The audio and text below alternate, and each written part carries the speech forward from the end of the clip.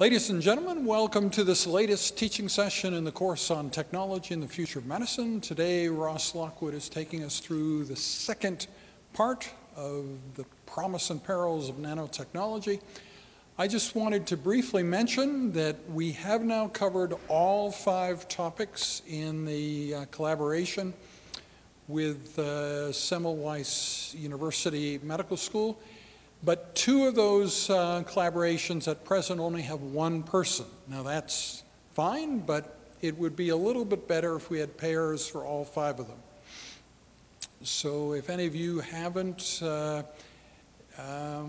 offered your services in this collaboration, or if you know somebody who hasn't and who would like to volunteer for topics 3 or 4, those are the ones that currently only have a single person at our end. The class there in Budapest is only once a week, so it's only on Tuesdays. So the time when Bertolin Metzko has the most interaction with the students is on Tuesday. Next Tuesday, he's going to ask the students whether 1 or more of them would like to Skype with us on the 25th. And I think that would be interesting on that day when Patrick Pilarski is giving his lecture, to have 1 of them witness that lecture and also say hi to us and, interact with us, and basically take part in that session. So that's the tentative plan, that 1 of their students would join us on the 25th. So that's really all I had to tell you. So Ross, take it away. Sounds perfect. Okay, so just to preface the lecture today, again, I'm doing this on behalf of Michael Woodside, who's away. And if you want to supplement some of the things I'm saying today with his lecture from last year, it is available on YouTube. So I'd like to just point you in that direction. And just a warning, when we first went through this lecture, some of the animations worked, and we didn't catch the ones that didn't work.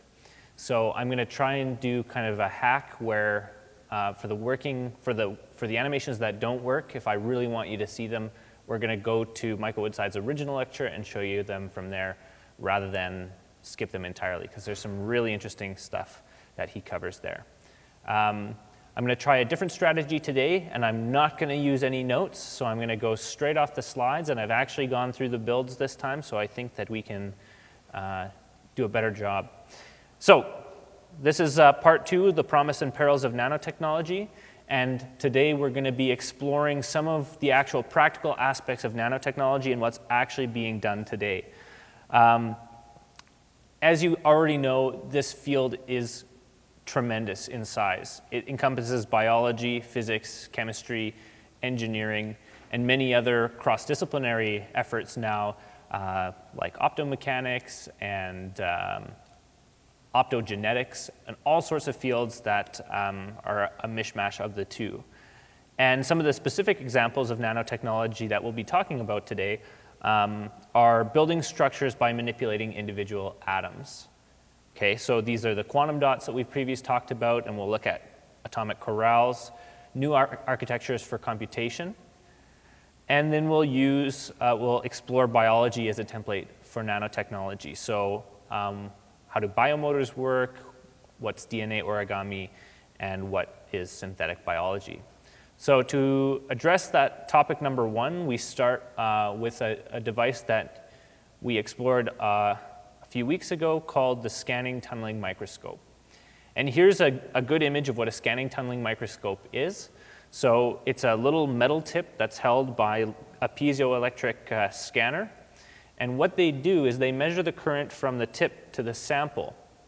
And the closer and closer you get, eventually you get to the point where quantum mechanics takes over and you get something called a tunneling current. So this is where we talked about electrons actually doing a jump through the gap between the surface and the tip and tunneling, and you can actually measure that tunneling current very accurately. So you set your tip to a particular voltage, and you bring it down to the surface. And at one point, before the tip actually hits the surface, electrons start to flow. And so you can tell then that you're near the surface. And if you scan that tip along, it'll go over these little voltage bumps that represent where the atoms are. So you're actually imaging kind of the electrons around the atoms rather than actually touching them. There is a atomic force microscopy which actually touches the surface and measures the force on the surface. But STM, you never actually touch the surface with the tip of the microscope. And as you can see there, the tip of the microscope, or the tip of the tip itself, can have one atom at the end. So you're really doing atomic level imaging with this thing. One of the images that it produces, here's a silicon surface.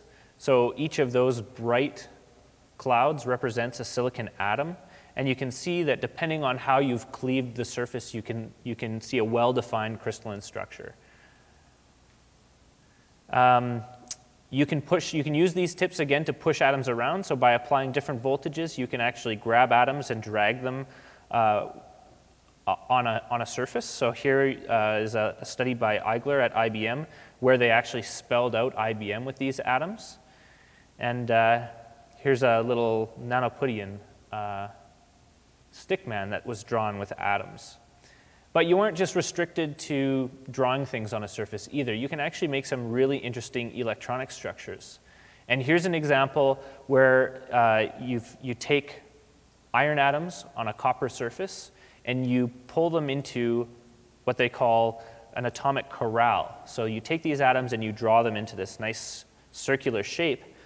And what you see is at the very center, the ripples of the electron density that add up from all the atoms in the corral to actually form this bump in the very center. And some people call this a pseudo-atom. So this actually has atomic properties, but there's no atom in the center of that corral. So this is kind of a 2D type quantum dot where you're actually confining the electron density inside of that structure. And you can do much more than simply these circles. You can do hexagons, triangles, squares, and if you want additional confinement, you can do a second layer. So in the image of the circle there, there's actually 2 layers of atoms around the circumference, and you can kind of see that the pseudo-atom at the center has a higher amplitude. There's even more interesting things you can do. You can actually clone electronic properties. So in this example, the corral is an ellipse shape, so it has 2 focal points. And if you know about the optics of elliptical mirrors, you know that if you have an object at one point, it will come to focus at the other point. So what they're doing here is they're putting an atom at one of the focal points of the ellipse. And so you can see that in the top image, represented by the colored dots are the atoms themselves. And in the bottom image, you can see kind of the height of the electron density. And at the focal point of the ellipse, even though there's no atom there, you get a bump.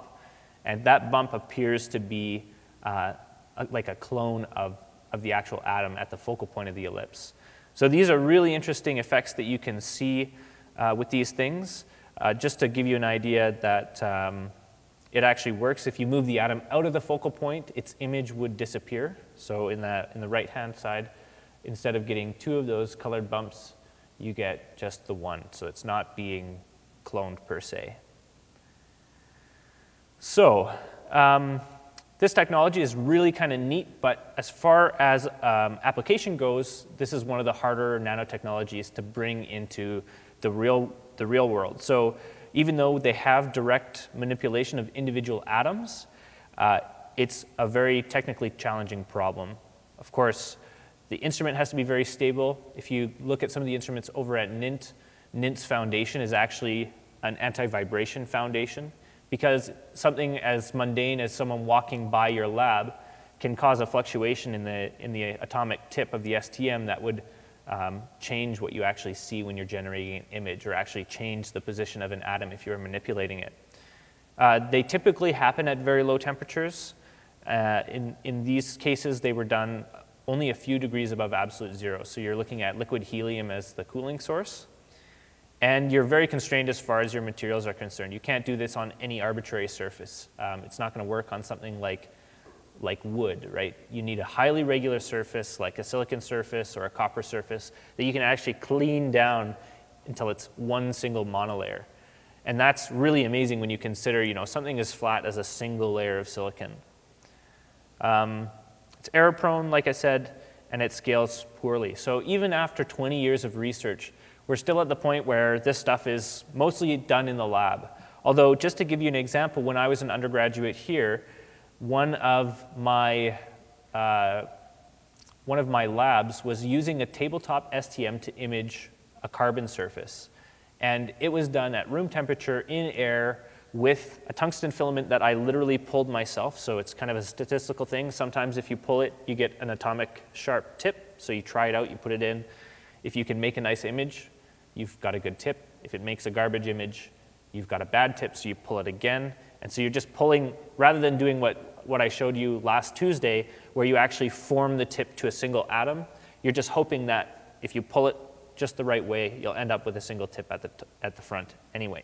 So it's coming down. Undergrads these days are playing around with that kind of tabletop STM, but they're not doing the kind of things where you're writing onto the surface. One of the other topics that we covered, and I'll go into a little bit more detail, was patterning electronic states with these STMs. So on the left-hand side there's an image of the crystalline silicon surface, silicon in yellow, and those white balls representing hydrogen. And this is, I think, the 100 surface. So you get these things that are called dimer rows. So each of those rows is part of that crystalline structure that points down into the bulk of the silicon. And again, what you can do with this is you can bring the STM tip close and apply a voltage right above a single hydrogen atom, and it'll actually tear that atom out. And you can write on the surface in this way. So you can go in, you can pluck off hydrogens where you want, and you leave behind that electron orbital called a dangling bond. And you can do it in a very regular way. So in this image, you can see that there's been a pattern drawn across several dimer rows like this.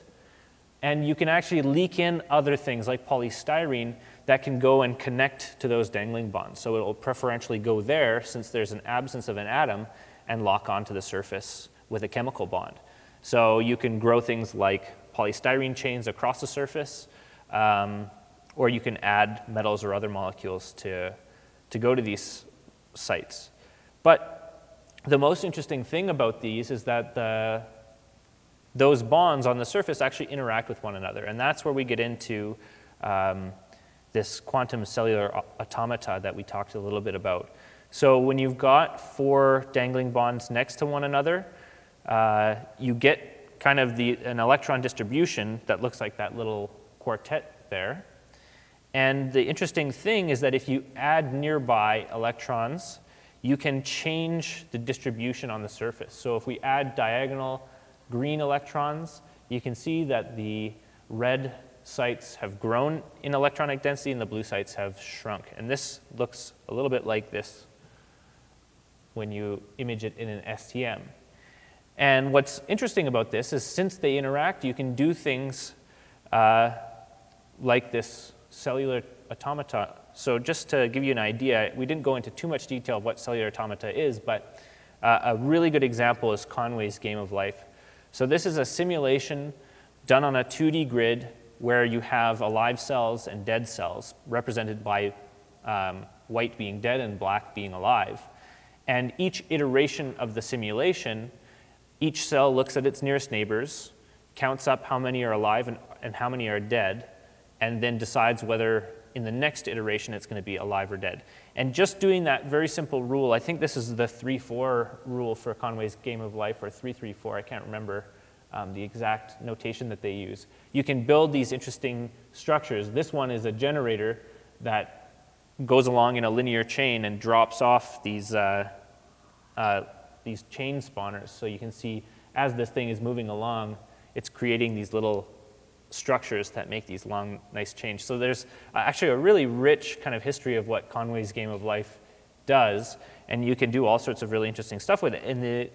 And so the reason this is so exciting is because these quartets that we've talked about of electron orbitals actually behave in a similar way. So if you put two quartets beside each other, they'll tend to line up to reduce electron interactions. And you can do some really interesting things. So you can create these quantum wires where they all line up to represent one state. And if you have a big charge on one end, it will flip the state and propagate down the chain. Here's some examples of inverters and digital logic that you can actually create. So you can do as much with this quantum cellular automata as you can do with regular logic, but it's hampered, again, because it's done at low temperature and very high purities.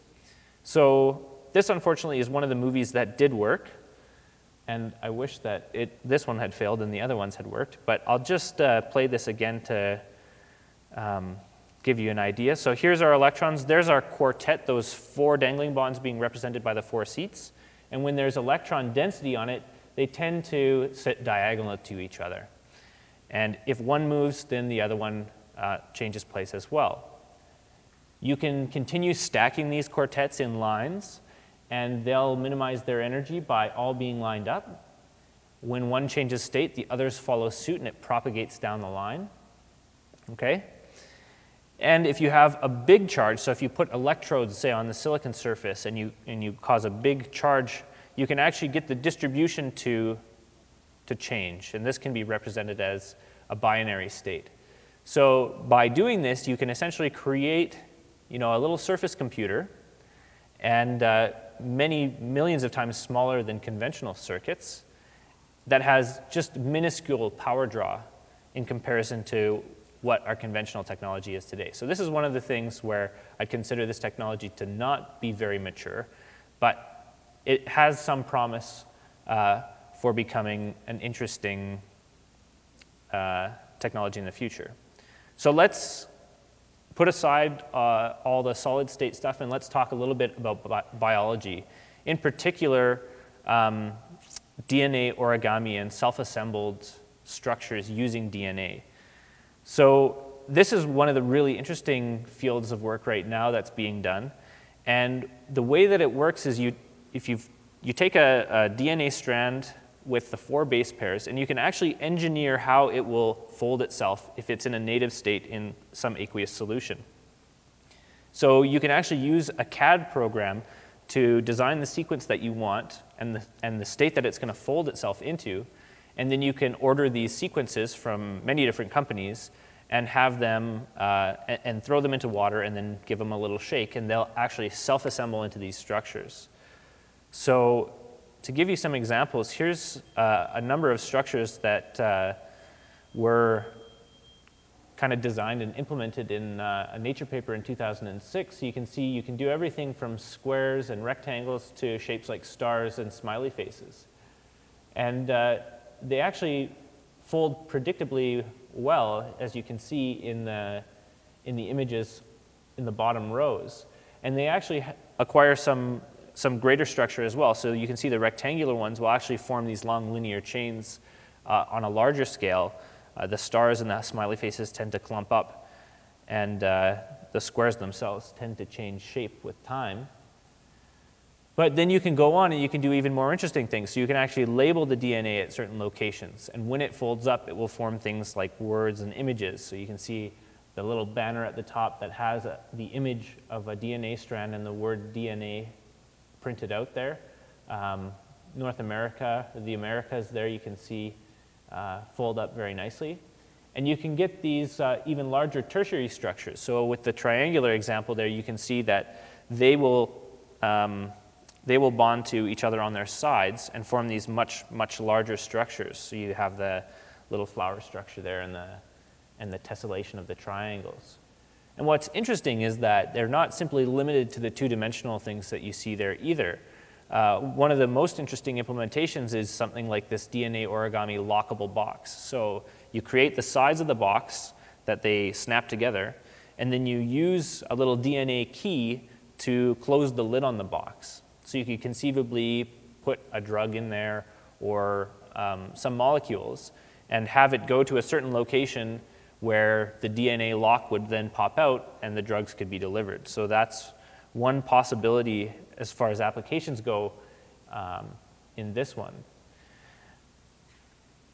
And even more interesting is you can actually build on all of these structures. So you can start with very small structures like these long linear chains, and you can use them kind of like you would be using Tinker Toys. So you can have them connect up in different locations, and you can start building these really large structures. So in the bottom right-hand corner, you can kind of see these DNA cage structures. And they actually are like a fully three-dimensional structure, although we only have these 2D images of them. But you can imagine putting larger things inside of these cages and having them go to different locations. So those are some of the interesting ways that you can play with the DNA geometry. Some of the other things you can do are create these artificial membrane channels. So with that engineered sequence of DNA, you can actually have it self-assemble in a cell and then link up with the cell membrane and create this artificial pore.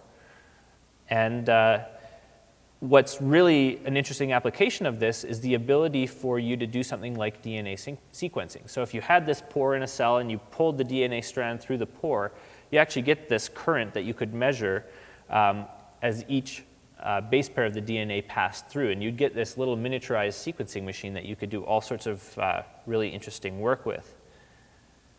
So, in that little subheading there, F, you can see a number of these structures all around a single cell. Now, there are some limits. Of course, you can make very complex structures with these things using simple ingredients, and you get the benefit that they self-assemble. So you don't have to worry at all about making copies of these things. As long as you have the right sequences of DNA, you can use existing biological structures to create copies of them. And once that linear DNA strand is created, it will fold itself into the structure that you want. Now, of course, they're limited because DNA doesn't have the same vast kind of library that proteins have, and they're limited to a range of environments. So, the happy and healthy living tissue environments, they don't survive extreme cold or extreme heat, and then salinity and all sorts of other factors come in that can change the way that they behave. So the next thing we'll talk about is linear motors, and this is the way that our muscles work, is on the basis of a linear motor. And what we have in our bodies are myosin proteins that will grab on little actin filaments inside of our body. And you can see an animation of this here, where this myosin head is actually kind of pulling and walking along the surface of the actin filament with the input of energy. And what's interesting is this is a one-way process. So you can't walk backwards along the same chain, and that's why our muscles only work in contraction. And so we have to have two opposing sets of muscles to do work in our bodies. Other linear motors are proteins like kinesin, which actually walks with little protein feet along a microtubule. So these things take vesicles in the cell, and they'll actually walk them down little microtubule channels to the correct locations in the cells. And this, unfortunately, is one of the animations that didn't work, but I can describe what happens in it. So you see the red circle in the bottom, that's the vesicle, and it's actually connected to one of these kinesin proteins, and it gets pulled along that very faint microtubule line that is shown ever so faintly, I guess, on the screen there. And so you can imagine if you had control over these things, you could build little assembly lines that could pull on your products to where you want to take them. And there's more examples of these linear motors. Myosin 5 can walk along actin filaments. So not only can you walk along different biological structures, but you can tailor, or you might be able to tailor, what the step sizes are and what environments they can walk through. So this was a very highly researched area in the early 2000s. They identified that these proteins actually walk in a hand-over-hand motion. So instead of shuffling along a myosin, a microtubule like this, they actually walk the way that we would with one foot in front of the other. And the way that these are studied in more detail is through the use of something called optical trapping. So this is where you take something like a little optical bead and you trap it in the focus of a laser beam. And the way that it works is that the laser beam's focus, the bead will tend to stay at the focus of this laser beam. So if you move the laser beam a little bit away from the ball wants to restore the force and move back into the focus of the laser. And if you connect that, like you see there on a kinesin, you can actually see in your equipment when the kinesin is moving along a microtubule, because it will change the optical properties of the bead, and you'll have to follow along with it. So you can actually watch one of these little proteins as it walks along one of those microtubules. Okay, now we're on to rotary motors. So we did talk a little bit about this. This rotary motor is called ATP synthase, and it is responsible for converting adenosine diphosphate into adenosine triphosphate. And it actually functions as a rotary motor. So that big structure that you see hanging out of the phospholipid bilayer is sitting on something like an axle, and it will rotate as it's producing these ATP molecules as a result of having a little hydrogen gradient along there. And the way that we know that these are rotary, that these have rotary action is because you can do a little trick where you attach a fluorescent actin fiber onto the axle, and you can actually watch as it spins around. So unfortunately, this is one of the other movies that didn't work, but luckily it was so low resolution that all you have to do is imagine that that image is rotated by 120 degrees over and over and over again, and you get an idea of what the animation is like. So this motor actually has 120 degree steps, and it will go 120 degrees every time it converts one of those molecules. And you can kind of show that in a little statistical model where the position is mapped in the top left there. And it's done in discrete steps. The basis of something like the flagellar motor in a bacterium operates on a more complicated principle. And it's actually a composite of a bunch of different proteins. So it's a very complicated system that's been studied quite a bit. And the way that they study this one is by attaching a little fluorescent bead onto the flagella that sticks out of the motor protein. So as it gets spun around, you can watch where the fluorescent bead is, and you can kind of calculate, where it is as a function of time. Unfortunately, the motor moves so quickly that to actually study it, you have to poison the cell to get it to run a little bit more slowly. So those are two different types of motors. There's the linear motor and the rotary motor.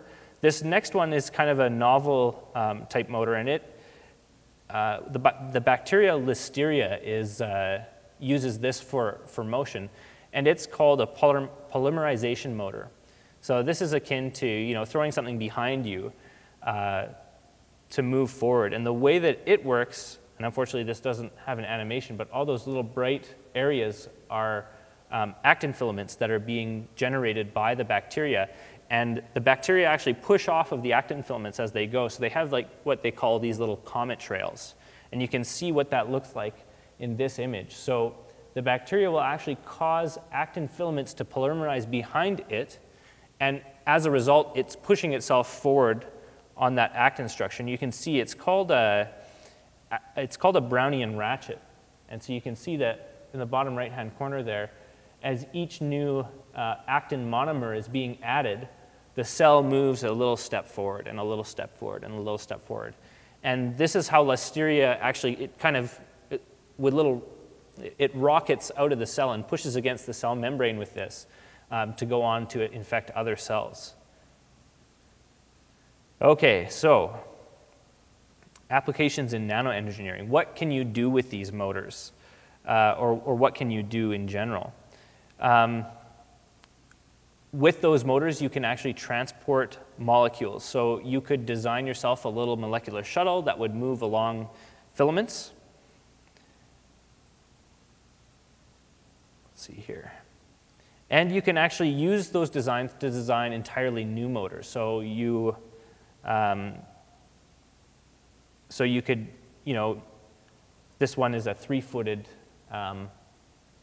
motor that can walk along a DNA track. So you can imagine all sorts of different non-biological structures that are taking the ideas from biology and applying them. And that gets us to synthetic biology. So this is really the fusion of biology and engineering, where rather than taking existing biological structures and adapting them for yourself, for your own applications, you're looking at natural systems and you're trying to replicate them with synthetic circuits. And the big benefit of this is that you can kind of eliminate the things that you don't want in a cell and only include the things that you do. So you have this improved designability. And there's actually a registry of standard biological parts that's kind of like a repository of Lego bits, where each little biological element has a description of what it does and how you produce it. And you can make you can design kind of a system of these things that would do something that you'd like to do. So one example of synthetic biology is engineering the bacteria E. coli to be light sensitive. And you can take pictures with this thing. So you see there's the Nature masthead and an image of the author of that paper. And you can even go so far as to create synthetic organisms. So in Gibson et al. In Science, they actually created an artificial chemically synthesized genome that resulted in something that looked like a little bacterium there. So there are many applications of this synthetic biology. Obviously, one of the big ones is biosensing. So you engineer some responsiveness to the environment into some organism that exists, and you can use that as a sensor. You can produce biomaterials. So one big push right now is to synthetically create things like ethanol and engineer organisms that would do that. Pharmaceuticals is another big industry in that area. Cellular digital computation is one. Synthetic pathways or systems to test disease mechanisms and therapies. And we'll get onto this a little later on of how exactly that works. You could also engineer viruses as therapeutic agents to target resistant pathogens or increase antibiotic efficiency. And you could treat cancer by by creating tumor-invading bacteria that might deliver drugs to a certain location. And then, of course, you can do things like modifications of disease vectors, so engineering a method of creating flightless female mosquitoes. Now, the trick here is that we now kind of have an understanding of what the genome is. So a quote there is that the genome, we bought the book, it's very hard to read.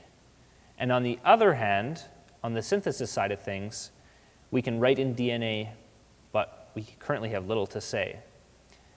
And we kind of switch gears here to what Michael Woodside actually researches. And he takes these optical traps, actually a pair of optical traps, and uses it to apply a mechanical force to single molecules, single biomolecules, like a protein or a piece of DNA. And you can pull these things around and stretch them and apply forces and change their length. And it works kind of like how you'd imagine the tractor beam in Star Trek, only instead of having the force to move an entire spaceship, you're really working on things that are, very, very tiny. So I'm going to show you one application of these optical traps, but this is where I have to switch gears and show you the video because I really want you to see this. This is absolutely amazing to see. In this video, you can see there's that black dot that's being moved around. What that is it's a single bacteria that's stuck in one of these optical traps that they're physically manipulating in 3 dimensions. So they're moving now in the Z plane, so they're moving it up and down in focus. And before that, they were dragging it around in the X and the Y plane. So you could imagine moving things on a molecular scale to where you want them, or classifying bacteria one at a time by using optical traps to actually pick them up and move them into a corral. And at the very end there, I don't know if you saw that, they let the optical trap go, and the bacterium just swims happily away. So unfortunately, that's the best it's going to get for that. So one of the really big benefits of having those optical tweezers is that you can study things that are extremely difficult to study. And one of the things that Michael Woodside is studying is protein misfolding and what causes it. So one good example of protein misfolding is the prion disease called mad cow disease, Scarpete, or in humans, Creutzfeldt-Jacobs disease. And it's caused by a prion protein called PRP that misfolds into some infectious structure. We know the native structure, but unfortunately the infectious structure is unknown. And kind of the really strange thing about the infectious structure is that it acts on non-infectious proteins and causes them to be infectious as well. So as soon as you have one of these, there's a chance that it could create a second one out of a regular protein, and it would just snowball from there. And what happens in things like brain tissue is you get these vacancies where all the proteins have been used up, and you get these dense regions where they've all been collected. So you can kind of see the vacuole there is kind of the absence of that region, and the amyloid is where they've all kind of clumped together. And there's critical questions regarding this disease. So what is the infectious structure, and how does it form? How does it convert native molecules into infectious ones? And how does that end up killing the neurons?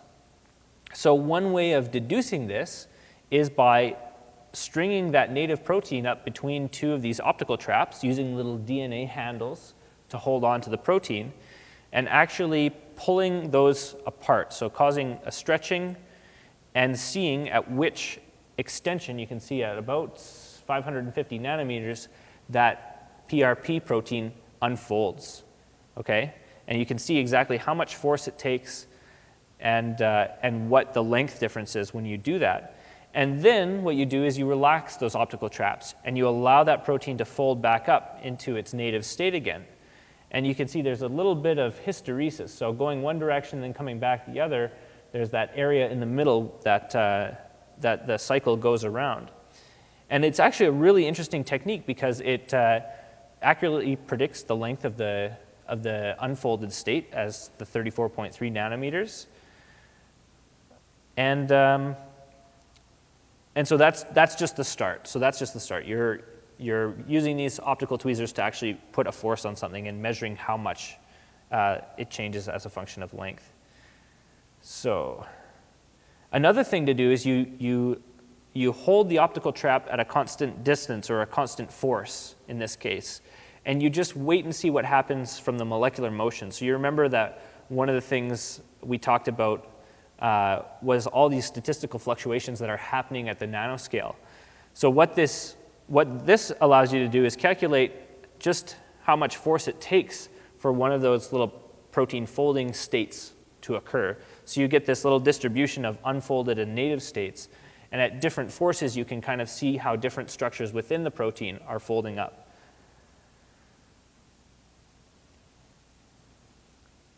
And what Woodside's group has been able to do is identify 3 ways that this PRP protein can misfold. So you have these off-pathway intermediate unstable states,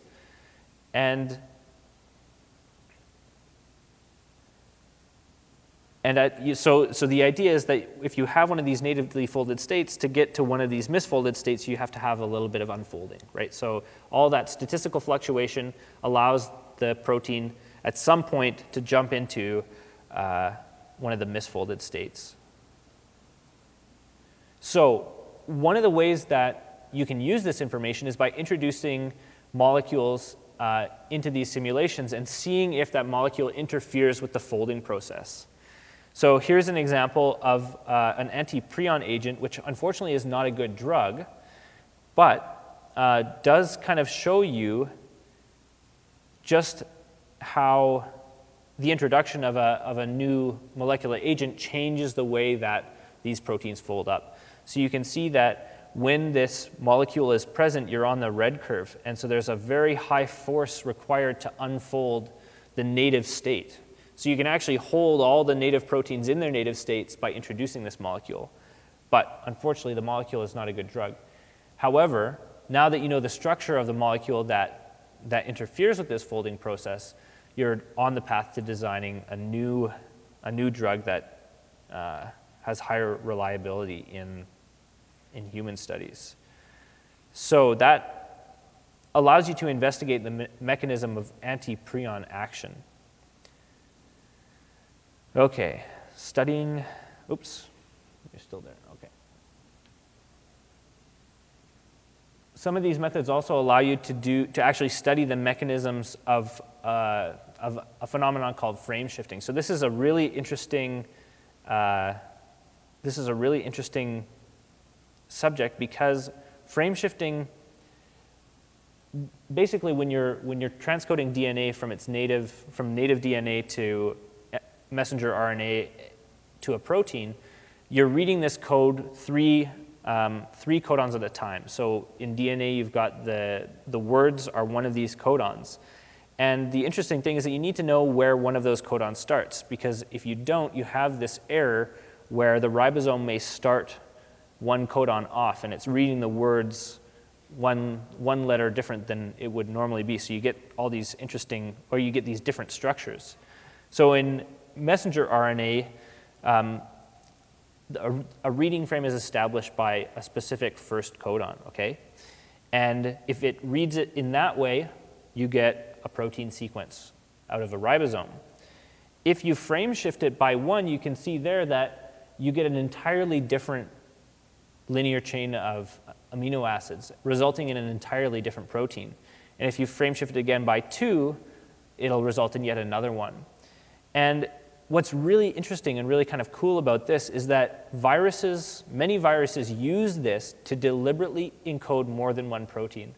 So they've evolved the ability to basically, or they've found the correct sequence that allows them to produce 2 or 3 useful proteins just by frame shifting. The question is, how exactly do they do that? And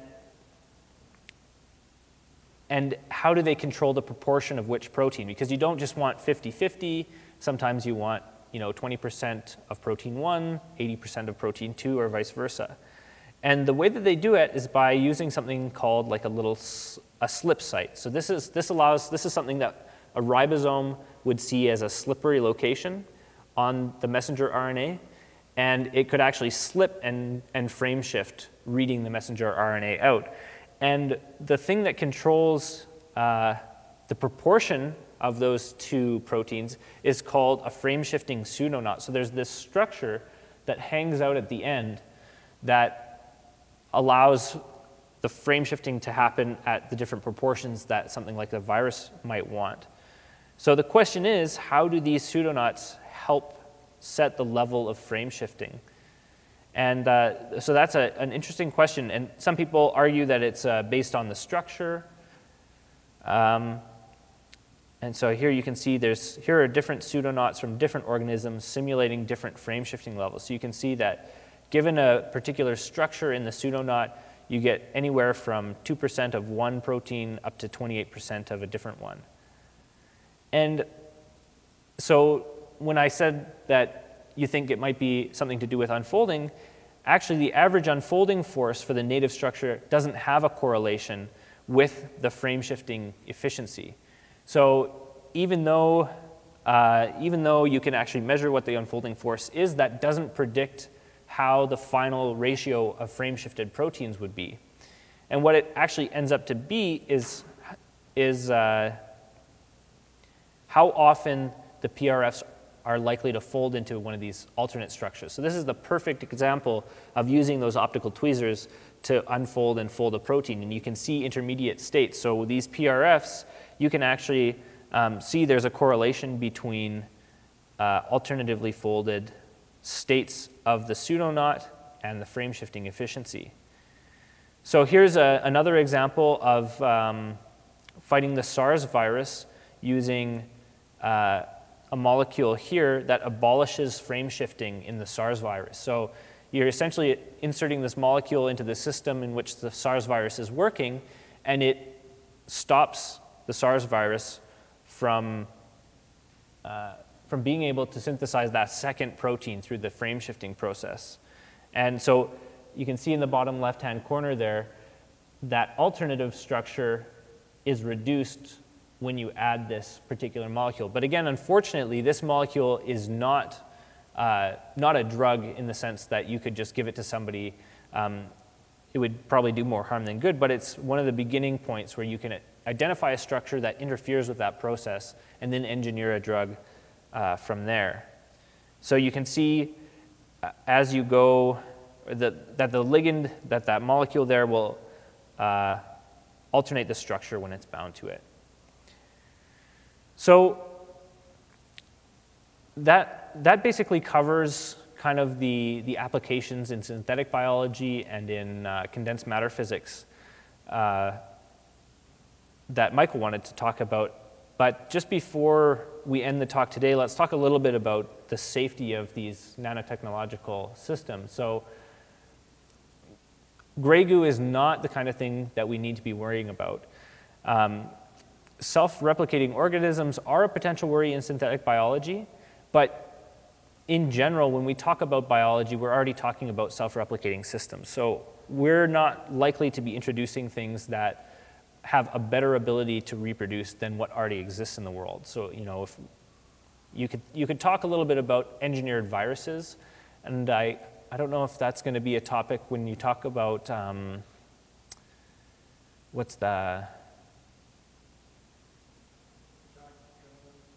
yeah, it might come up in Jack Dazinski's, but there's anyway, I'll skip that for now. But one of the things that is a problem is quantifying the nanotoxicology of a substance. So we talked a little bit about this when we were talking about quantum dots. And as it turns out, if you have a substance like these zinc oxide nanoparticles, the toxicity of the system doesn't just depend on the material that it's made out of, but also the size and even the shape that those nanoparticles are in. So the zinc nanoparticles that are seen here are often used in sunscreens, and if you change the size of them, if you make them smaller, they end up getting more and more toxic as a function of their decreasing size. And then, of course, the shape of something can have toxicity effects as well. So when we're making carbon nanotubes, inhaling those can have the same effects as inhaling things like asbestos fibers, causing asbestosis. And it's also known that nanoparticles can denature proteins. So as a function of gold nanoparticle diameter, you can see there's the association constant of different proteins in there. And as the gold nanoparticle size decreases, so does the association constant. Nanoparticles can also modulate lipid membrane structure and actually change how molecules move through cellular walls. And they've been known to cause pregnancy complications in mice. And there's all sorts of associated effects that, that nanoparticle exposure can cause in the human body itself. So right now, we're kind of at the beginning of this quantification of the toxicology. So there are important questions that are still unclear, like how do you quantify a dosage of nanoparticles? Do you do it by mass? Do you do it by surface area? And really, how do you evaluate the toxicity? Because as a metabolic process, you might be shrinking the size of the quantum dot and increasing their effectiveness. How do the properties change with time? Not only can they degrade in the body, but they can also aggregate. So instead of having this nice distribution that you'd normally have, they can form these bigger clumps that have different properties. What ultimately ends up in the life cycle? If we're talking about things like heavy metal nanoparticles, like cadmium selenide, if you're using those for imaging, how ultimately do those get excreted from the body? Where ultimately do they go in the environment? And where do they accumulate in the end? What level of exposure from different environments? So that's a strange phrase. I'll skip that one. And is any aspect of toxicology predictable from bulk materials? And as we know, the properties get vastly different depending on shape and size. The critical question here is, can it be modeled? So, when we talk about shapes, if you have a certain amount of material, you can imagine that the configuration space for all the different shapes it can take is just massive.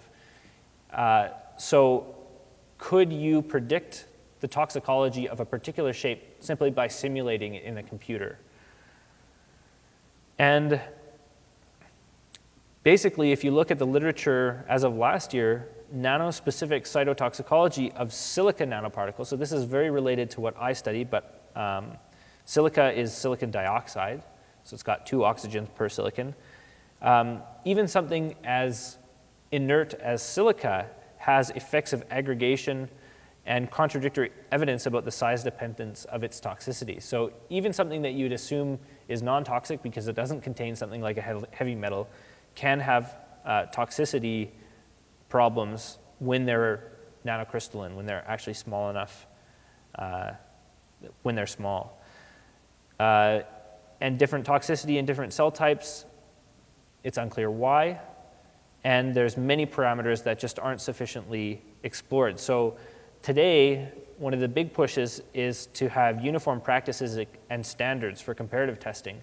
This is one of the issues that crops up again and again when you're talking about nano silver that's used as antimicrobial coatings for things like clothes. So should that be seeking FDA approval, or what other regulatory agencies need to be involved in producing materials like that? So the risks must be framed appropriately at this point. And as you can see in this image, hikers and bikers move to the side of the road when a vehicle approaches. Are we introducing new dangers by not having standards right now, or will we be hampering the progress of science by introducing standards that may be too strong in research today? So we'll just acknowledge some of the material that was in this lecture, and I'll take time for some questions. So, any questions? I guess nanotech, one striking thing about it is there is no regulatory body, there are no rules about what to do with it yet. And in many settings, it's so highly specialized that whatever you're doing is a kind of one-off that you've prepared for months for that particular moment at near absolute zero and so on. But aren't we're approaching a time when very important things for human society will be done with nanotech, and where regulation will be required. So what are your thoughts about that? To give maybe an example to illustrate that, my own research, so we make silicon quantum dots. And as far as the university is concerned, silicon is, the stuff that computer chips are made out of. So they don't seem to be worried about the size of the particles that we're making. And that's simply because the procedures that we're using are the same procedures that we use when we handle any dangerous chemical. So we're not actually like taking this quantum dot powder and touching it with our fingertips or anything like this. The way that we make it is actually probably more dangerous than the substance itself. So if you're familiar with a molecule called hydrogen fluoride, you'll know it's an acid that is very damaging to the nervous system. So that's one of the molecules that we use to actually create the quantum dots. We store them in a solvent called toluene, and that's one of the things that you don't want to have a great amount of exposure to. So we're always wearing gloves when we do these things. And I think in general, if you're doing that type of research on the materials themselves and not on like the toxicity of those materials, you're aware that the properties of their interaction with you and with the environment are unknown. So for the most part, we try and keep the particles and us separated. more and more every day there's more studies coming about the different toxicities of nanoparticles and nanoparticle sizes and their effects in different organisms. And I think at some point, but maybe not right away, there is going to be a push to form a regulating agency that actually lays down some rules on how you do this.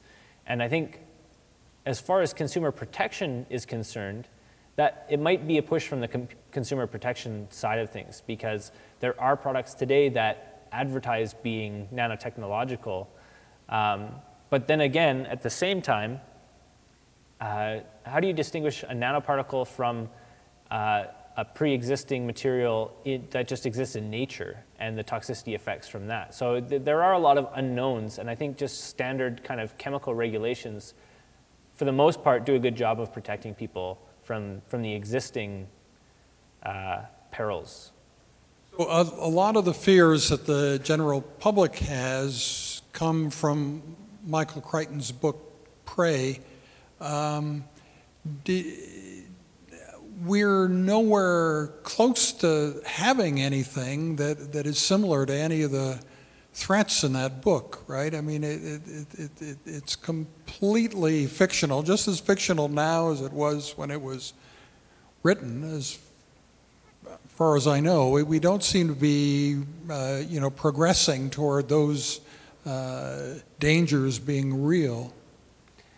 Yeah, and it kind of goes back to the top-down and bottom-up approach. Like, there's a big gap on the bottom end of the top-down approach and on the top end of the bottom-up approach that needs to be met, right? We're all in molecular chemistry down here and synthetic biology, and all up in here we're doing microelectrical mechanical devices and getting down to single molecule circuits.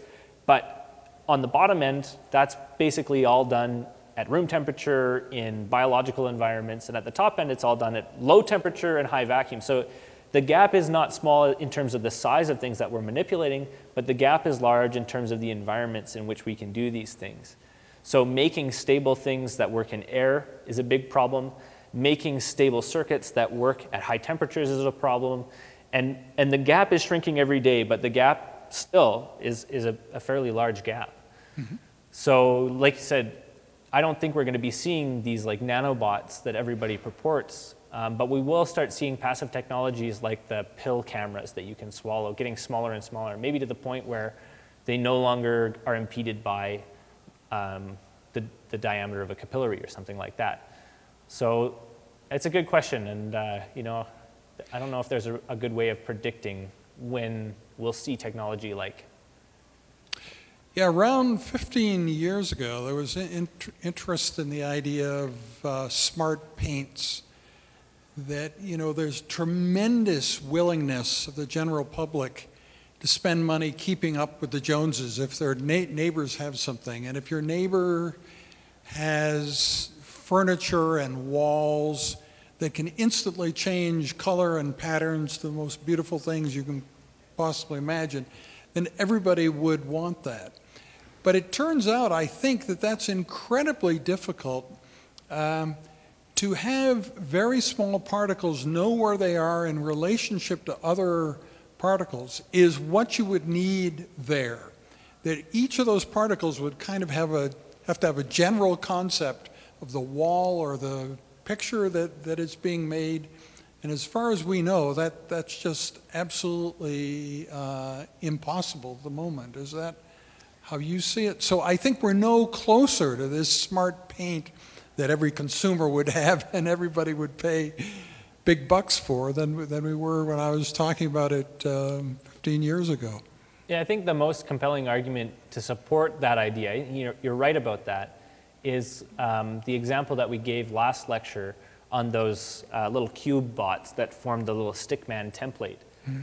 Like, those are getting smaller every year, but they're still, a minimum of a centimeter across. Mm-hmm. And for something like smart paint to work in the way that you've described it, it's got to be millimeters and less across. You wouldn't want to see kind of an individual you wouldn't pixel. Want pixelated walls. Yeah. Yeah. And so when you're talking about that kind of distributed structure, it's actually good to kind of think about what is the current technology that we use today that is based on that large-scale structure, but very finely crafted elements. And you glance at your nearest computer screen or a cell phone, and you can see, there's a question: why don't we have 50-inch 4K displays? Why don't we have giant TVs made of like insanely dense pixels? And it's a reliability issue. Again, if you had 1 in a million pixels dead, then in a single megapixel image, one of the pixels is going to be glowing red or glowing green or dark completely. So we're getting better at building those structures, but the whole dream of doing it so quickly that in 10 years we're going to have paint on TVs that you could just like paint across the wall, and it can change colors like your current television does. Yeah.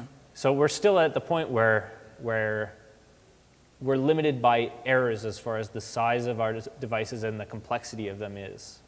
Right. I think there's an interesting way that your processors are selected for your computers. There's at least Intel does a process called binning, where they'll generate just thousands of copies of a processor, and then they'll test them at the nominal voltage that they want to run it at. And some of the processors run at 2.3 gigahertz, and they put it in the 2.3 gigahertz bin. And some of them work at 2.1, and they put it in the 2.1. So there's even a statistical distribution as far as like what we consider pristine engineering. Yeah. These devices are not operating at the speeds that they're not operating in a very narrow range of speeds. They've got a distribution of them. And so rather than throw out the ones that are low speed, they get sold at a lower price. Huh. Fascinating. So, questions, you guys? What might happen, Ross, is this could be a teaching session that's a bit shorter than the others. Actually, that'd be, convenient for me and probably for you and probably for them. So why don't we do that, let people out. This is the earliest we've ever let people out, I think 3:04. In 3 years, we've never done it that quick. But anyway, thank you very much for an outstanding session.